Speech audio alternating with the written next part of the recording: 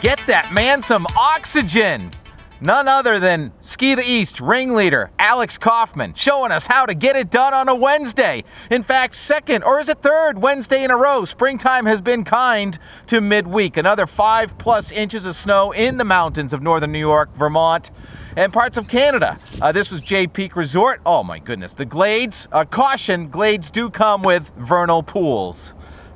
We're reporting to you live from underneath an actual Doppler radar. Taunton, Massachusetts, on assignment at the National Weather Service, where the crystal ball says we're going to have a little meltdown. Thursday, Friday, wind and warm air and rain. That is done Friday sunset, and then it gets colder, but not too cold. Saturday is a nice day. It's in between departing April showers, and here comes the April Fool's joke. A polar vortex is coming in on Sunday with bombogenesis.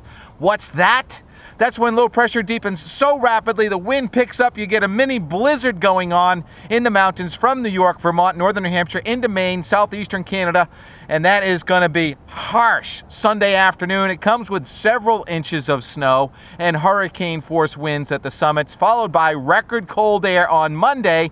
And as soon as the cold starts to lift out, guess what happens? Starts to snow again. By Monday night, it is snowing north of Interstate 90. The rain snow line is going to be probably in southern New England. So the ski areas that are still open, if you got snow last couple of weeks, you're getting more snow again Sunday.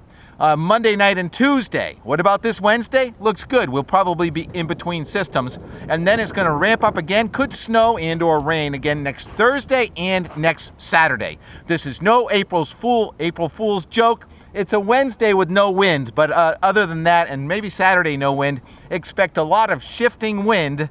That's what brings in the fun weather. We'll see you on the slopes.